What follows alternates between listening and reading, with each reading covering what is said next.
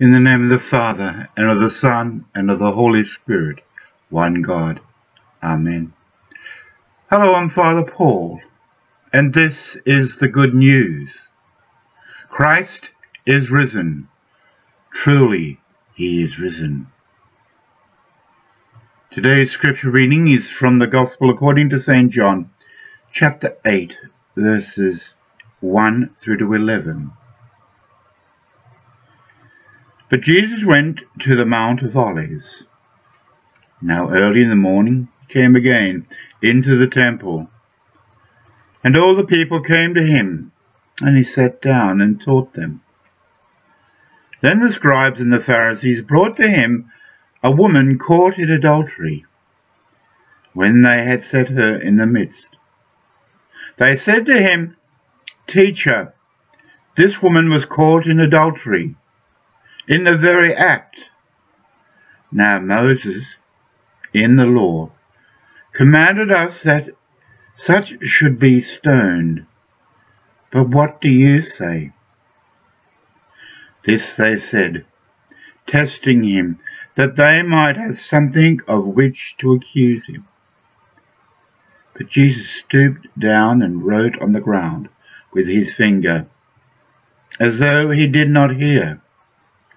So when they continued asking him, he raised himself up and said to them, "He who is without sin among you, let him throw a stone at her first."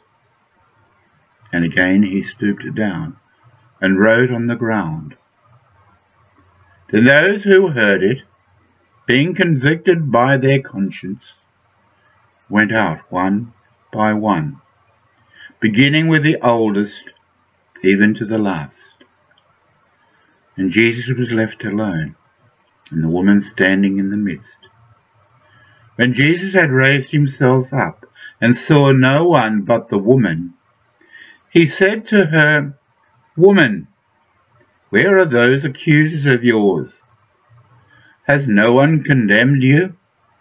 She said, "No one, Lord." And Jesus said to her, "Neither do I condemn you. Go and sin no more."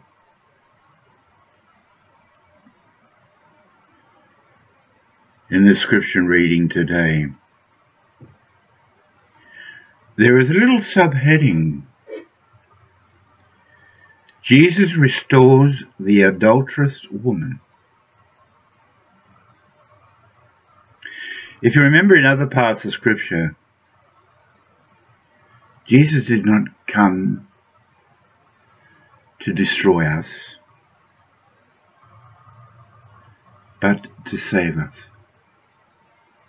Save us from our sins. Out of all the people there then, on that occasion, Jesus had the right to stone the woman. But he didn't. As I said, Jesus did not come to condemn us, to kill us, but to save us. And this is what he has done to this woman. All the scribes and Pharisees wanting to do it, to get something on Jesus, as people were picking up stones ready to throw them. But Jesus said to them, "He who is without sin, let him cast that first stone." Of course, thinking about it, they all realized they were all sinners, not just this woman.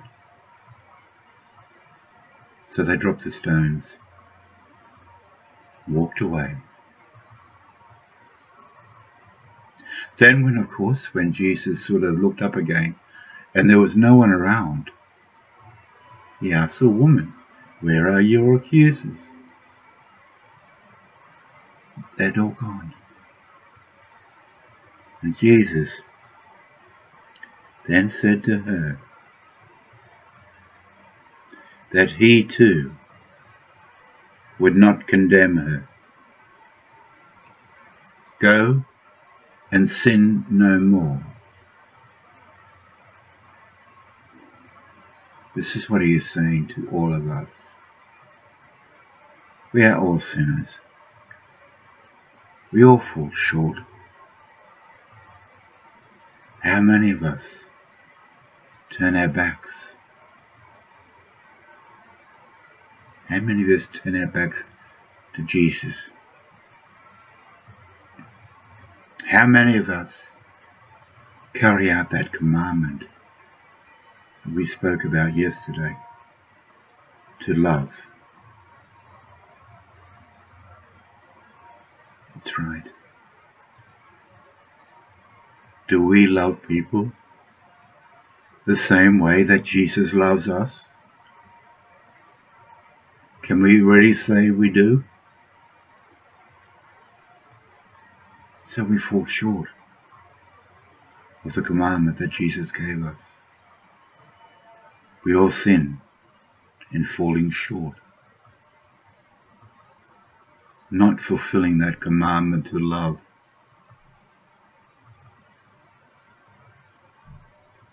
But we are still not condemned by Jesus. And as he said to the woman, go and sin no more. Neither do I condemn you. Go and sin no more. God is giving us another chance. Are you prepared to take that chance and sin no more? Or are you going to just give up? What's the use? What's the point? The world around us keeps dragging us down. So that's what Satan wants. He wants us to give up and not keep on trying every time we fall over and sin. No. Jesus loves us. He won't condemn us. But I'm not saying to give up. That should be right. No. We must keep on trying and not be stopped when we fall over. Keep going. Pick yourself up. Dust yourself down and keep following Jesus. Following his commandment to love as he loves us. By this love, all will know that we are followers of Jesus Christ.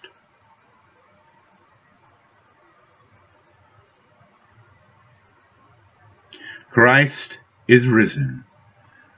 Truly, he is risen. Glory to God for all things. May the blessing of Almighty God, the Father, Son, and of the Holy Spirit be upon you and remain with you always. Amen.